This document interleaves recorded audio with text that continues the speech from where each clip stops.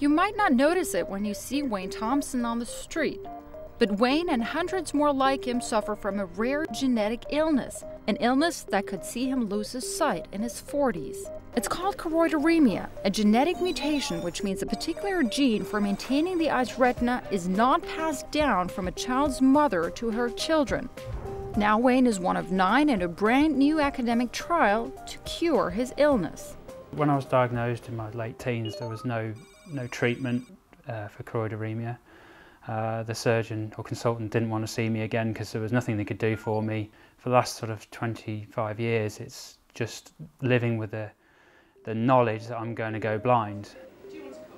I was always faced with not being able to see my children grow up. Work would become a real issue. Mobility is an issue. Just 2 hours south from Wayne's home in Staffordshire, England, researchers from Oxford University have developed an all-new procedure to slow and even restore the loss of sight for patients like Wayne. This is the home of experimental genome therapy, a program developed by Oxford University that finally sees mounds of genetic data from all over the globe implemented within a clinical trial.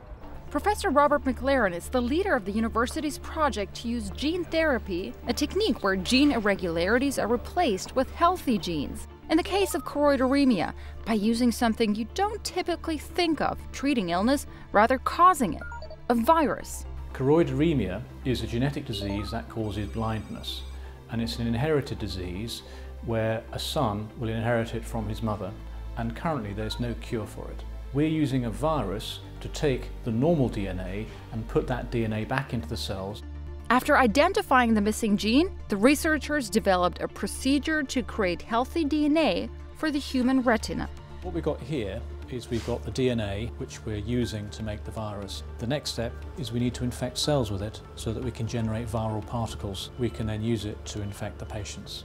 The challenge was always going to be delivering the missing gene to the retina itself. Enter this, a harmless virus carried in 2/3 of each and every one of us, but powerful enough to deliver the missing gene to the billions of cells within the eye. In here we have 10 billion viral particles, which is what we would inject in each patient. Are you saying this is a potential cure for blindness? Absolutely, because in here is a virus containing the missing gene that the patients need to stop them from going blind. But gene therapy isn't without its controversy. Past studies have often been criticized for their success rates and even contracting other illnesses as a result of treatment.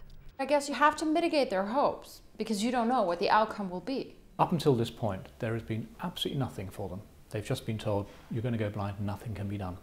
Now we can say to them, we're doing a trial, it's a new technique, we don't know we don't know what's going to happen, but so far the results are looking very, very promising. And what was the patient's response like after the treatment? All these patients have had a full recovery from a surgery, the virus isn't causing any obvious problems to them, and we can see an early treatment effect.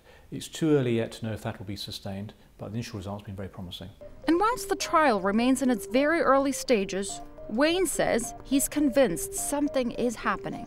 I was out late one night, and when my wife called me outside to look at the sky because it was quite a starry evening, looked up and immediately saw a couple of stars, which doesn't sound amazing, but I've got such a narrow field of vision, but to be able to pick up a star through what I'd got left was quite exciting. And the university itself also seems hopeful for the technique to advance treatment of other genetic illnesses in the future. I think it will be a game changer. I've got no doubt about it, because we have for the first time got a treatment for an incurable disease. We're treating the disease at the fundamental level at which it exists. I can see in the future many other eye diseases that have a genetic basis being treated with gene therapy. My daughter's a carrier as well, so in the future if she has a son, there's a 50-50 chance that he could get choroideremia as well. So there's always the hope that by the time he's starting to grow up that he can be treated and he won't be affected by it.